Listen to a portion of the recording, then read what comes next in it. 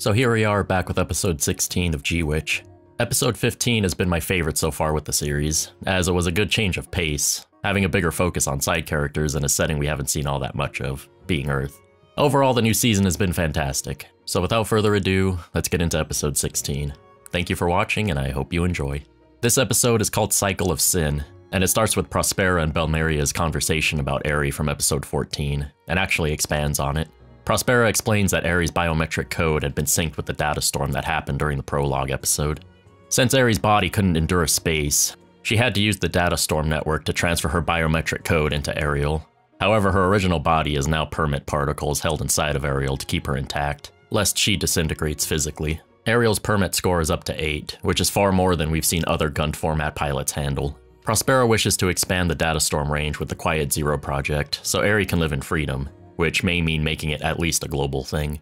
She then asked Belmeria if she would help with Quiet Zero, saying wasn't she the one that made enhanced humans, implying that she had a hand in making the Elans. She goes on about using an artificial central nervous system with resistance to the data storm, what's called the neural expansion theory. Dr. Cardo, a researcher for the Vanadis Institute and lead researcher for the Gund format, had refused this theory. Essentially, Prospera is guilt-tripping Belmeria after she had refused to help her, and is apparently distraught over her involvement in making enhanced humans. Prospera ends their conversation saying that she won't be able to escape either, referring to the research she had been involved with, just like Prospera with Ariel.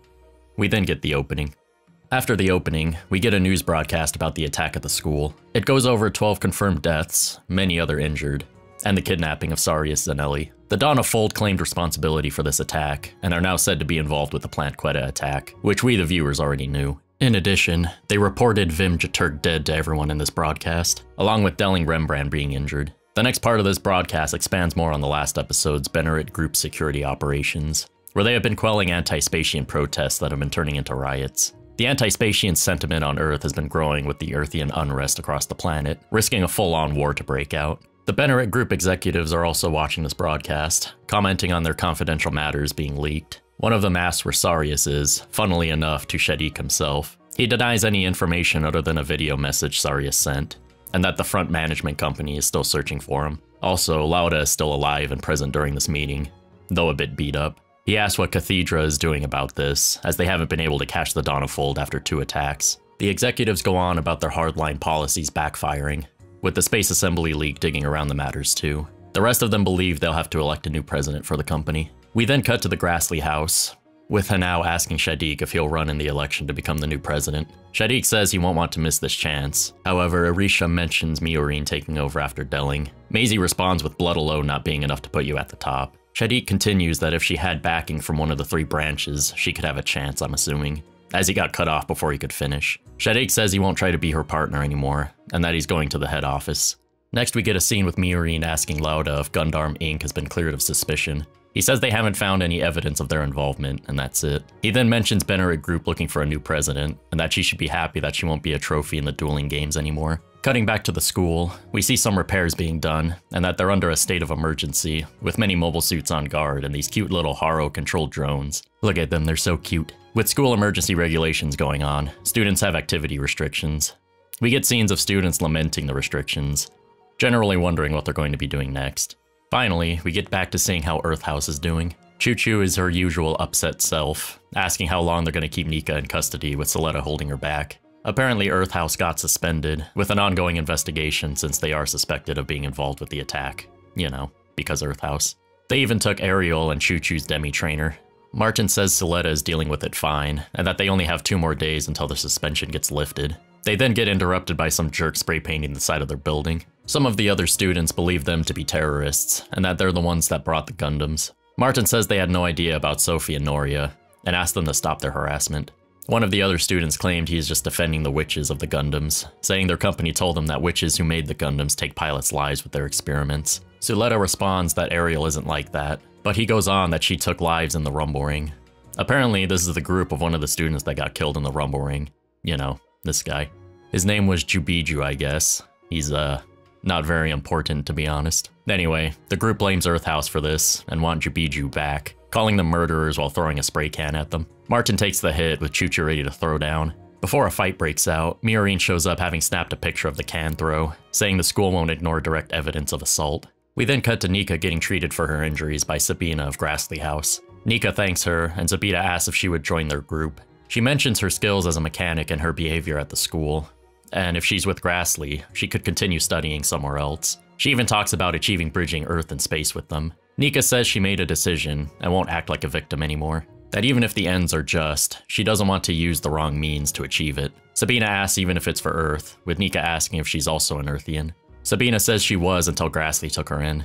She continues with ideals alone not being able to change reality, and that Nika can't leave either. She believes that Shadiq and herself will make their dream of bridging Earth and space a reality. Cutting to Elin, we get Pale House discussing him getting Ariel. With the presidential election happening, the dueling games are over, so no more winning over Soletta. Elin was apparently a bit too lax with his fighting at the Rumble Ring, and left the executives pretty disappointed. Elin responds that he was only observing the situation. They go on to say that Ariel has been confiscated because of the incident, and that if this Elin wants to live, he needs to carry out his mission at all costs. Back to Shadiq, we learn that the company, being Benerit Group as a whole, splitting into 6 factions gunning for the presidency, and that they're in 6th place. And then this mysterious hooded figure appears, and I'm kidding, it's just Ghoul. He says he feels like he'd been gone for ages before the half-episode eye catch plays. Ghoul made his way to Lauda and Petra, with them actually pretty shocked to see him. He asks how they've been, with Lauda getting pretty emotional and seeing his older brother again. It's a nice moment, until he passes out, which is hilarious. They take him to the infirmary, and Petra tells Ghoul what happened since he disappeared. Lauda had to take over the company all on his own, getting pressed to give explanations and take responsibility for everything. She then mentions his father, but Ghoul has already come to terms with that, though Lauda didn't get time to grieve. Ghoul then leaves, telling Petra to continue looking after Lauda, and that he'll handle the rest. Before he takes off, she welcomes him back. We then go into a conversation between Miorin and Feng Jun from the Space Assembly League. They say they didn't find any record of the front management company's involvement with the incident, and that Nika was taken by another party disguised as front management employees, which we know as Grassley House. Miorin asked to confirm a departure list, which they agreed to. However, they want a pass to freely enter and exit Gundam Inc. Miorin asks if they're going to investigate their company too, but apparently they're just curious about the Shinsei Development Corps they acquired, which is the permit mining and mobile suit manufacture led by Prospera. Miorin agrees as long as they inform her of what they find. After finishing their talk, Feng mentions that the cost of their Gundam repair was excessive, with a lot of assets sent to Plant Quetta. She asks if that's appropriate for a bottom-ranked company, referring to Gundam Inc. Guston wonders if it's Benerit Group that's behind it. Feng says that even if it requires groundless accusations, that the higher-ups plan to forcibly intervene in Benerit Group. I'm assuming referring to the Space Assembly League. Feng wants to prevent unnecessary fuss as their roles as mediators. Getting back to Earth House, Miorin tells the group that Nika isn't with the front management company, and that the Space Assembly League is looking into it for them. She tells everyone they need to wait, with Choo-Choo being pretty level-headed about it and agreeing. She says they couldn't find anything about it on their own, and thanks Miorin for getting another group involved. We get a wholesome scene of everyone happy that Miorin is back, and then dump a bunch of work on her to do. While the company can't do any business at the moment, they're still accruing maintenance costs and other things. Suletta also wants Miorin to check out the greenhouse, so Lilik organizes the stuff for Miorin to check, and begins heading out to the greenhouse with Suletta before Prospera shows up. No one other than Miorin and the Earth House knows who she is, and are shocked to learn that she is Suletta's mother. Suletta asks what she's doing there, and she says they are done investigating her, and that she hasn't seen Suletta since the incident. Suletta offers to show her around, but says she can get around by herself. Prospera says she should look after her bride. Miorin seems a bit bothered by this, and takes Suletta to the greenhouse. Prospera introduces herself to Earth House before cutting to Elin hijacking the Ariel. Or should I say, attempting to hijack it, mentioning that Elin 4 was able to pilot it. Ari immediately deploys a data storm and tells Elin to stay away and that he can't be there. Also, a bunch of Aries appear, laughing and flying around, which is, many questions. There are 12 of them shown, which may be an important detail later, so keep this in mind. Ari pokes at Elin's helmet, which probably nearly kills him before he bails out of the Ariel. He questions what the Ariel is, noting that it isn't like the Gundam Ferract at all. Belmeria shows up telling Elin that he can't handle that Gundam. Elin says that it's an order from above and that she should help take it, but she can't. He rebuttals saying it's probably easier tinkering with Gundams rather than enhanced humans. She asks what she should have done instead, lamenting her colleagues and research going up in flames from the Vanitas incident, and that she had to take refuge on Pale's payroll. She freaks out saying Gun's ideals would lead to a better future before getting smacked by Elin. He asks if this future would be better for a human experiment like him, saying that she doesn't want to die, but doesn't care about his future either.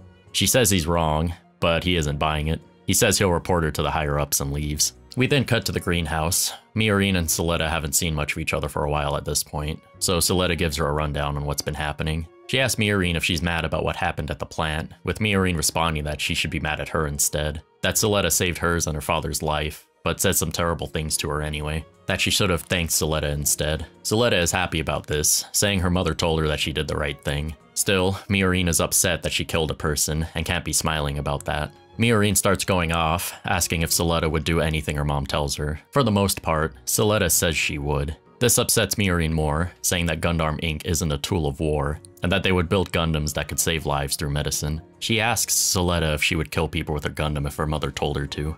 Suletta seemed troubled by this question, but says she would do it. Because of her mother, she got into school, made friends, and got to meet Miorine, so she believes her mother is always right. This upsets Miorine further and she runs off.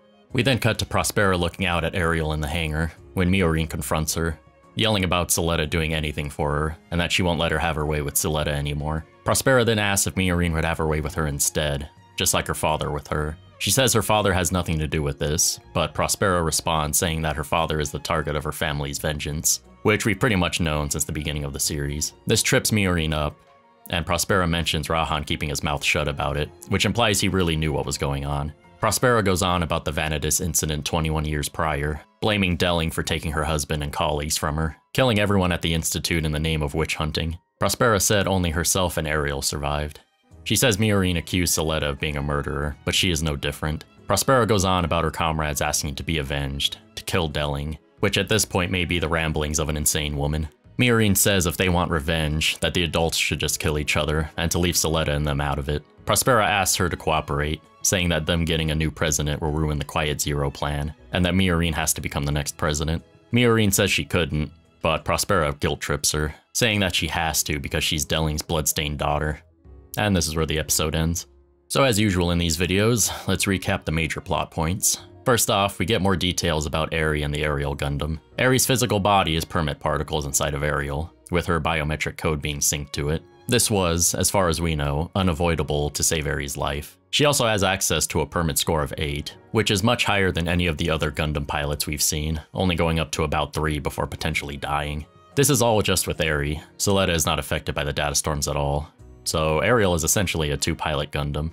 Next, we have the ongoing tension between Earth and space. Lots of protests and riots are breaking out on Earth, with Bennerit's security operations pretty much quelling them with violence. Dawn of Fold claimed responsibility for both attacks, so they're willing to fight it out for the most part.